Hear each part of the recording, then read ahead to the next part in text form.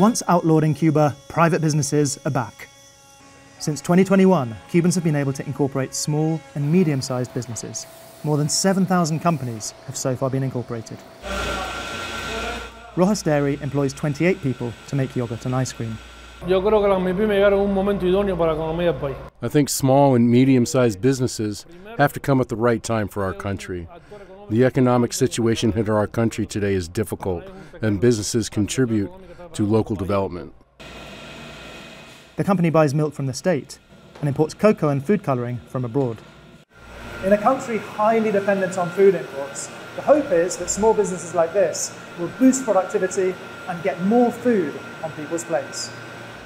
Jackson Contreras used to work as a vet, but is now one of hundreds of thousands of Cubans working in the private sector and earning handsomely.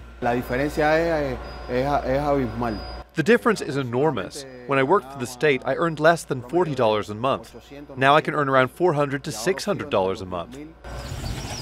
But in a nation where teachers and scientists earn tiny salaries, this economist says the emergent private sector is already attracting highly qualified workers away from state jobs.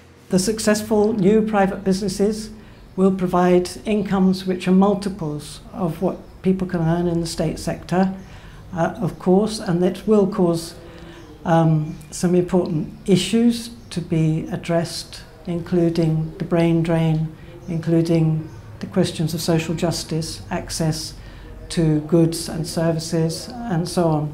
All of those things will arise from an increase in inequality. Back in the 1960s, Fidel Castro banned private businesses. Their owners, he said, were exploiters, living off their employees' labour.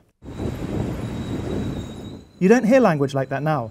The private sector is growing in the midst of a crisis where many state industries are obsolete or in disrepair, and where the state just doesn't have enough money to supply people with the goods they need.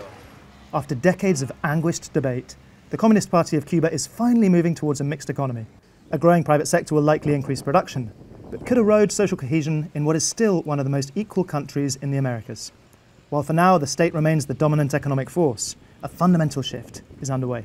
Augustin, Jazeera, Mayabeque, Cuba.